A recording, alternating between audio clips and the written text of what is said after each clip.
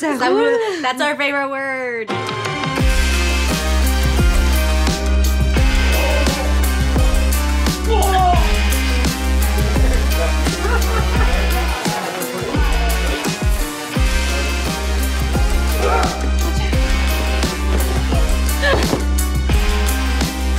We're on the set of Wong and Winchester in the hair makeup trailer. Mr. Powers. Where we hang out a lot. Yeah. We start our mornings here. It's our safe space. It is our safe space. Hey, yeah. We can work things out. We do spend a lot of time. I spend more time than you then. Yeah, that's true. That's I feel like I'm at least 2 hours here. Been in before? First time. You're always here first thing in the morning, so you're just like in a very vulnerable situation, very like facial vulnerability, hair vulnerability, emotional vulnerability. Get to the bar and get a cold drink. So this is where we shoot everything.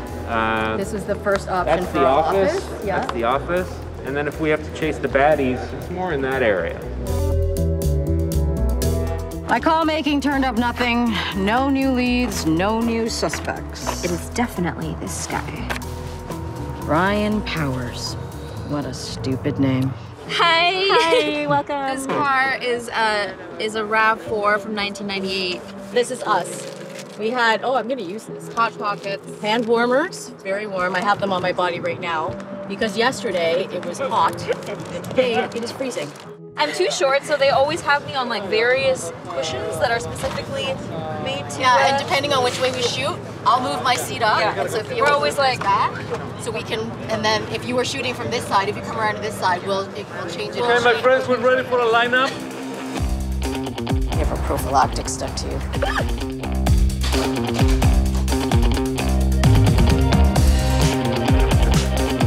What I love about the show so much is that it brings in so many different elements of like kind of different genres and it's just like there's a lot of action in it and there's just a lot to discover. It's like 6 different movies. Yeah, it's kind of like 6 where they different just kind movies. of follow us around. Yeah.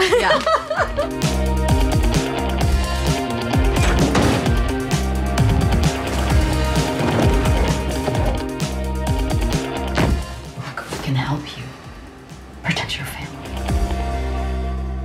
I love working in Montreal. I love spending the summer here. I used to live here, so I know the city already, but I hadn't really been back for like an extended period of time, so this has been just like, honestly, very magical. I grew up in Ottawa and my grandparents were here, so we were very close and we used to come all the time, so I have like childhood memories of Montreal, very warm ones. And so now I'm kind of like getting to see it again, and I've been walking like really long walks around the city, seeing like it on foot. I don't know exactly where we're going, but No, we'll find out tell together. us.